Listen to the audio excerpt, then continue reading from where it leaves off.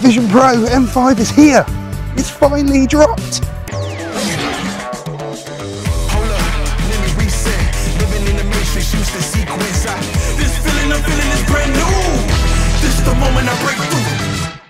Welcome back to a Vision Experiment with me, Ty, talking everything Apple Vision Pro, spatial computing and more. And this is a super quick video just to let you guys know the predictions that we made not too long ago about a brand new M5 Vision Pro have come true. It's finally available to check out on the Apple website right now. You can see that it's now got the brand new dual knit band. It looks incredible. I'm really excited to get my hands on that. This particular update is only, from what I can see at the moment, to do with the M5 chip. So the M2 chip is now gone. We've now got an M5 chip.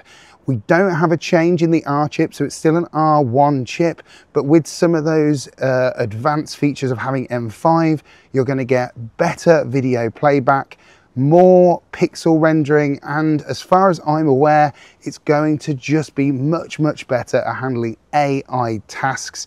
As you can see on the website, it's showing you exactly what the new dual band looks like, which looks incredible.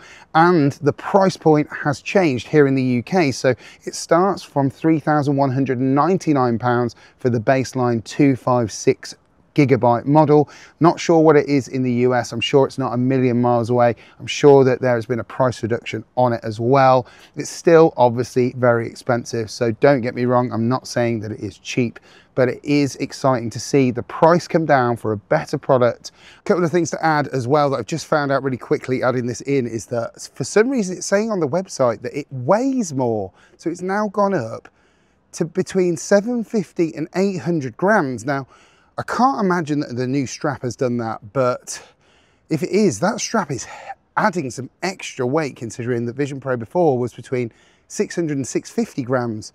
We definitely don't want it any heavier, so we need to confirm this.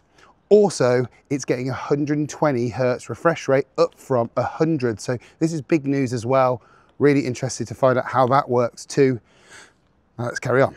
Not a lot of difference, no difference in terms of the options for colors as well. But I'm very excited to see what developers can do with the new Vision Pro, with this power, and hopefully we'll see many others. If I can get my hands on a new one, I absolutely will try and see how well it performs in terms of benchmarks versus the Vision Pro M2. I'll keep you guys updated on more information as it goes, but the release date for the brand new Apple Vision Pro M5 is the 22nd of October. It's exciting. You can pre-order it right now online, and that is it. I will speak to you more about this as I learn more information, and I'll catch you guys for another video really soon.